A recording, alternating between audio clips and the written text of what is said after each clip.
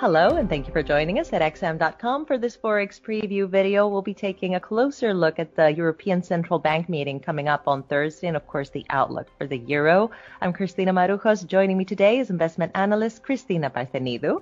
Cristina, the ECB is meeting on Thursday at a crucial time for the Eurozone. COVID cases are reaching new record highs day by day in every corner of the bloc, and some member states like Spain and Ireland have almost put their economies in full lockdown to contain the spread.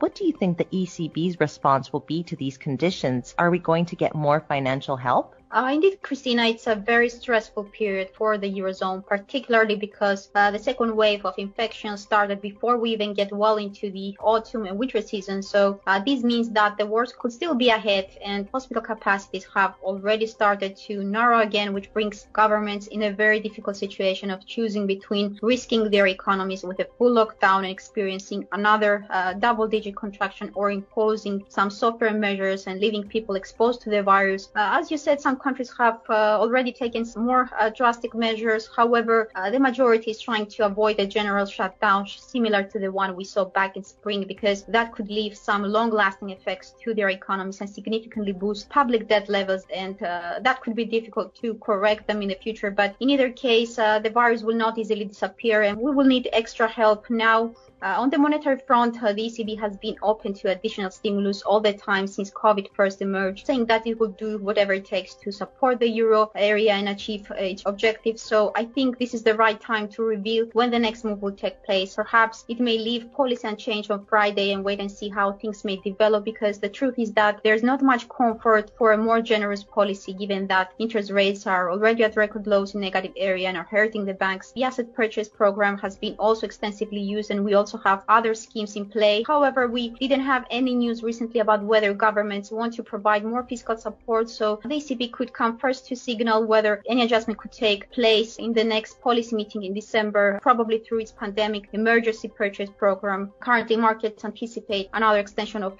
500 to 600 billion euros and a more dovish outlook. So it remains to be seen if Mrs. Lagarde will follow markets' forecasts or turns less dovish than markets believe, asking for smaller increases to keep some power for the future, or if she decides to maintain the current policy as it is and call for more fiscal stimulus instead. Looking now at the Eurozone's calendar, one can see significant data coming up. We have GDP growth figures for the third quarter, inflation for October, and the unemployment rate for September, all to be released on Friday. How important do you think the data could be for the markets and, of course, for the euro?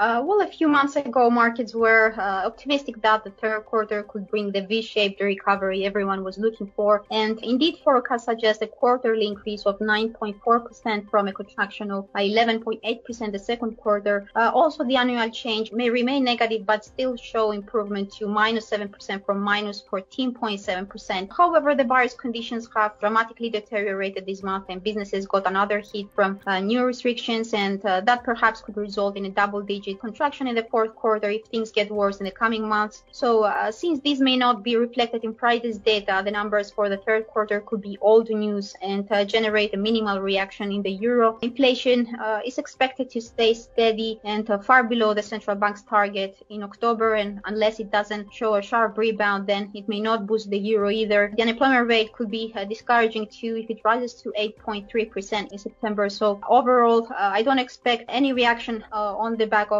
data. Probably the ECB policy meeting will be the main driver for the currency this week, and it will be interesting to see if Lagarde can trigger a new bearish wave in the euro-dollar market using a more dovish tone than markets expect, or a less pessimistic language, allowing the euro to gain additional ground. Besides, if we look at the government bond yields, the German and French ones remain stable in negative area at the time when the US 10-year treasury yields are rebounding within the positive territory. So the gap seems to be increasing again, and that is negative for the euro, so something should be done to boost bond yields in the eurozone. Cristina, thank you for joining me today, and thank you for watching this Forex Preview on the European Central Bank meeting coming up this Thursday here at xm.com.